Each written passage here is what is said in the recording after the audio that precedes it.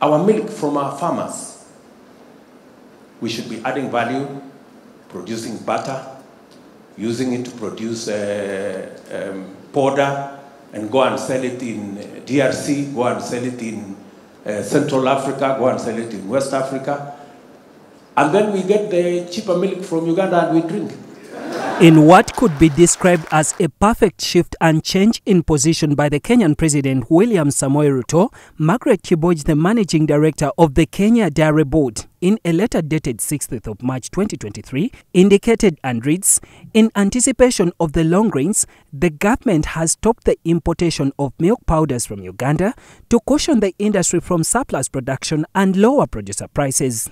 Kibogi added that consequently, the board has temporarily suspended the issuance of these import permits until further notice.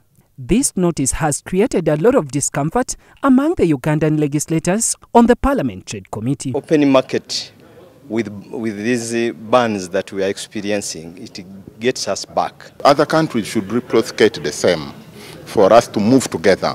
It points to the lack of the actual East African community, as we have always been portraying.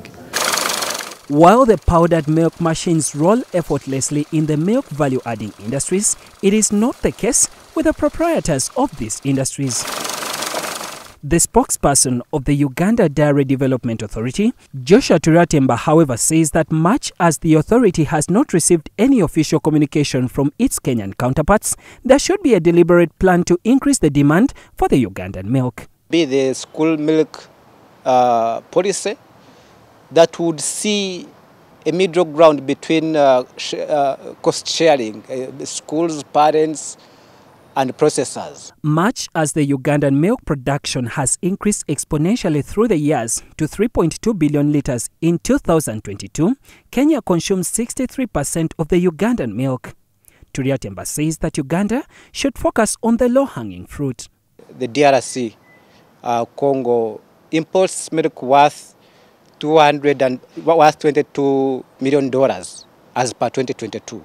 When we explore the external markets, it increases the value in terms of forex earnings for us. So the pressure that we as private sector are putting on government to say, yes, this opportunity has been closed off, but we're having a large supply here. How can we get that milk to Moroto? How can we get it to the places in this country that need it, that have effective demand for it? The State Minister for Trade, Industry and Cooperatives, Harriet Ntabazi, says that she has not received any official communication to the same effect, but nonetheless, there should be a long-term plan for the Ugandan surplus milk. Ntabazi says that Ugandan farmers should not relent, but instead increase on production. We are targeting Algeria today.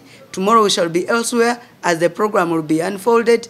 And I want to tell you, Ugandans out there, be calm.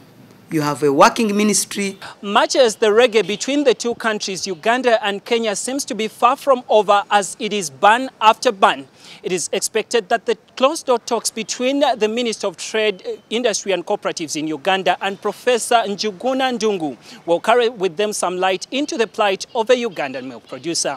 Hakim Wampamba, NBS Live.